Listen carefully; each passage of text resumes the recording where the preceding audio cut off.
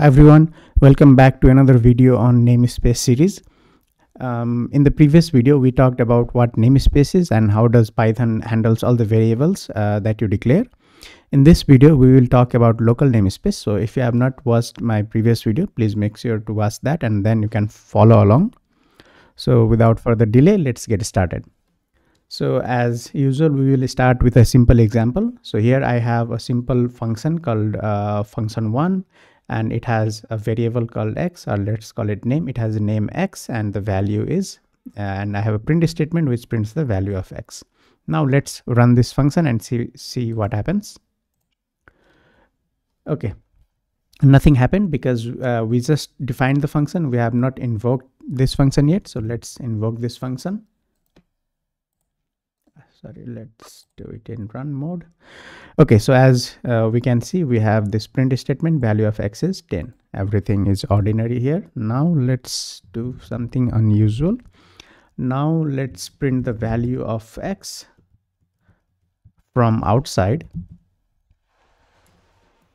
And let's see what happens.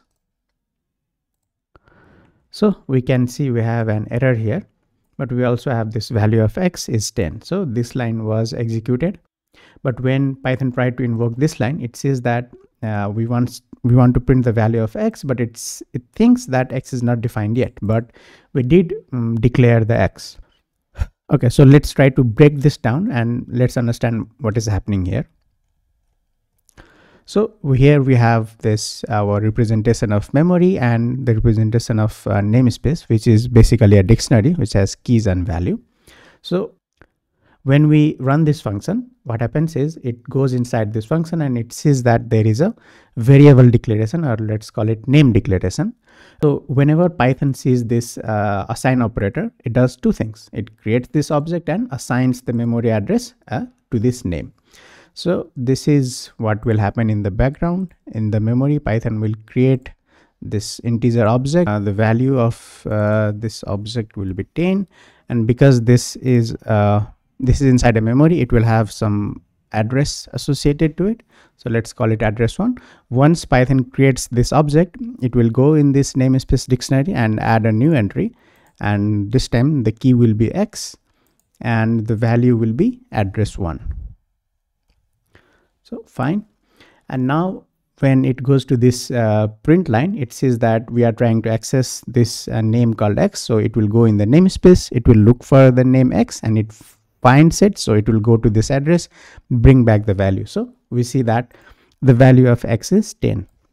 Now we exit this function and then we come to this line where we want to again print the value of x from outside. So whenever Python sees we are trying to access any variable, what it does is it goes to the namespace and says that, okay, whether or not I have this entry.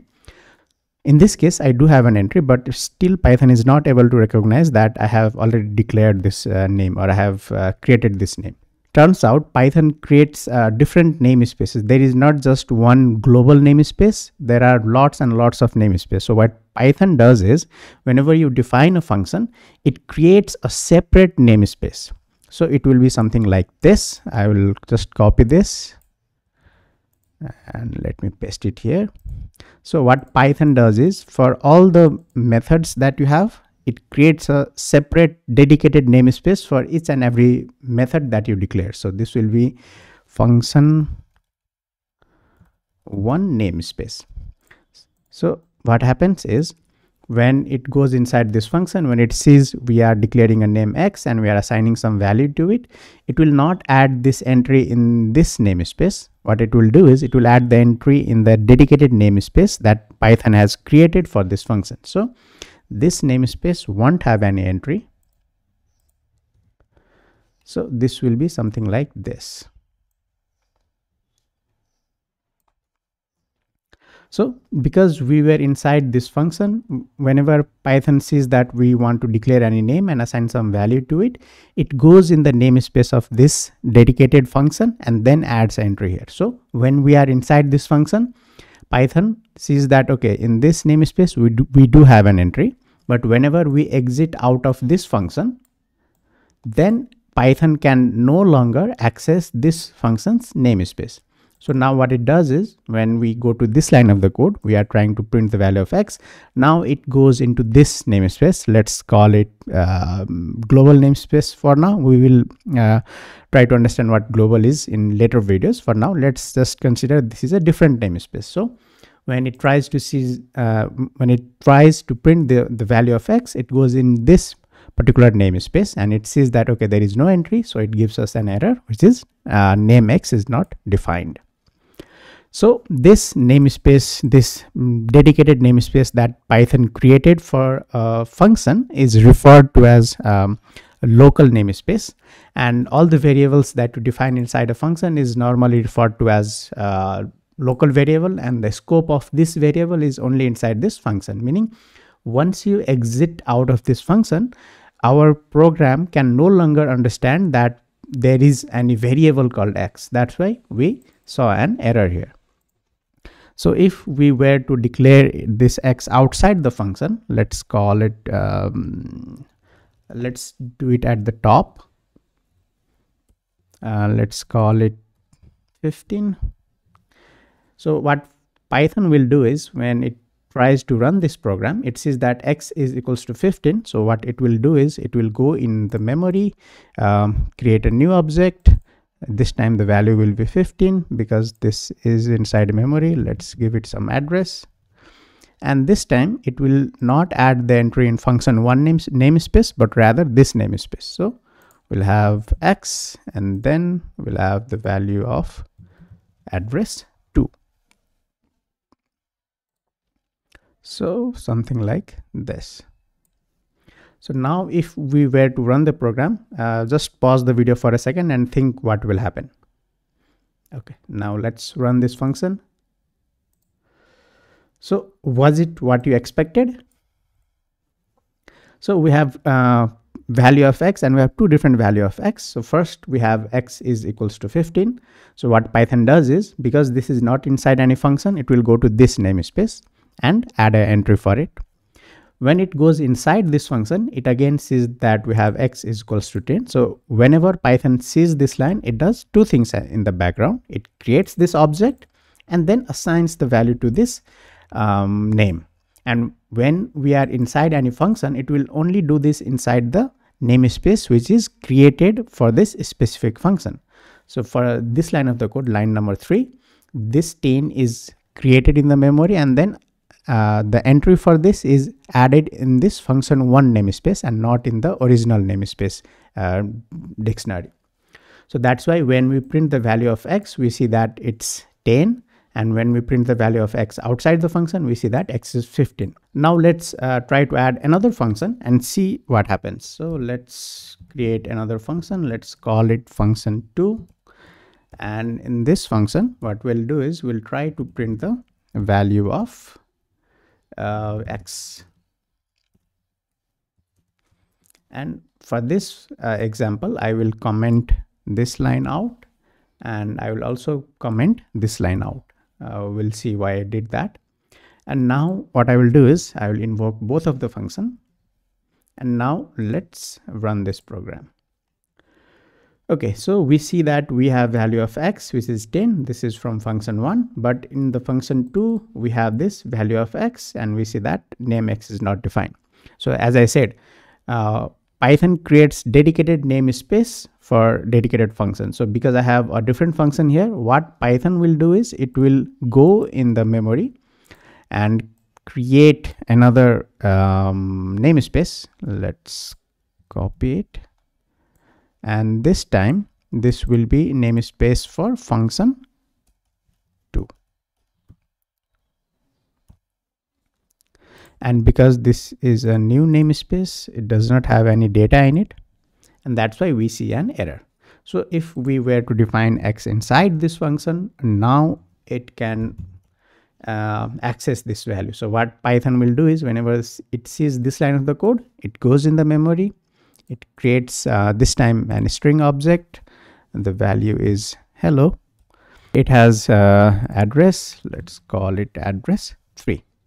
So what it does is it creates this entry in this specific namespace. So let's go here, we have x, Let's go here. We have value, hello, sorry, address 3. So now if we were to run this program, let me just draw this arrow here.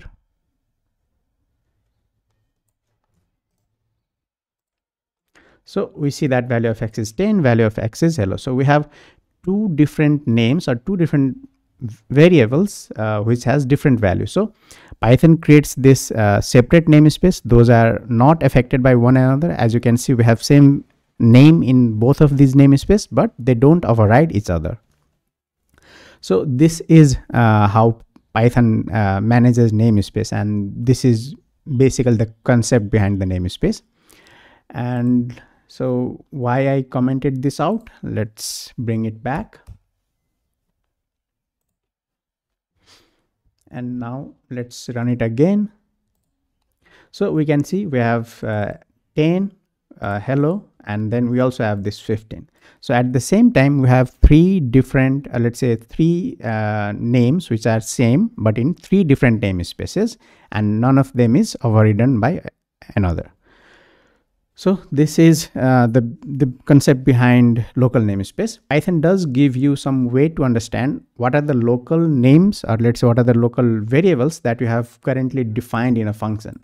So there is this built-in function called locals. So let's do it. Let's print locals. What this does is it gives you all the data that is inside your local namespace. So let's add some function1 namespace, function1 namespace.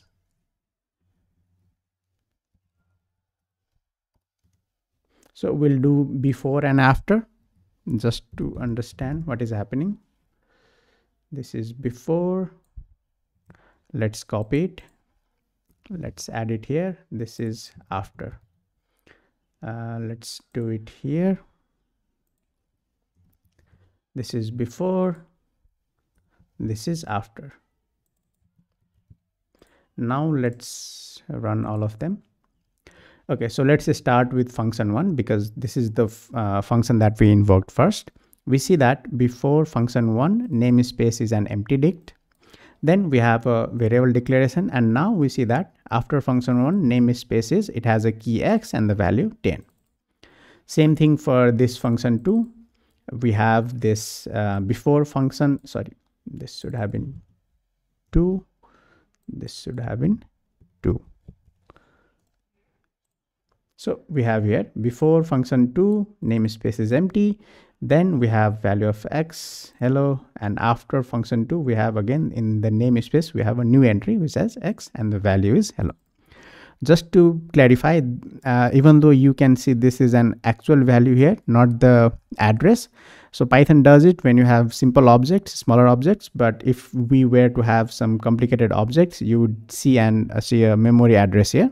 So we will clarify that in our coming videos. So for now, just trust me that this is more of a memory space, but it is just because we are trying to view it visually, it gives us something more understandable when it can. Okay, so this is this function locals that gives you the current state of your local namespace. So as you can see, we have the same function, but we get different value when it is being called inside different functions.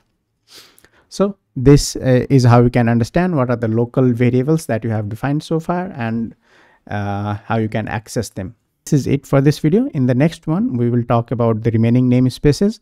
So if you have any doubts, confusions, any feedbacks, or if you think I have misexplained something, please add them in the comment section. Thank you.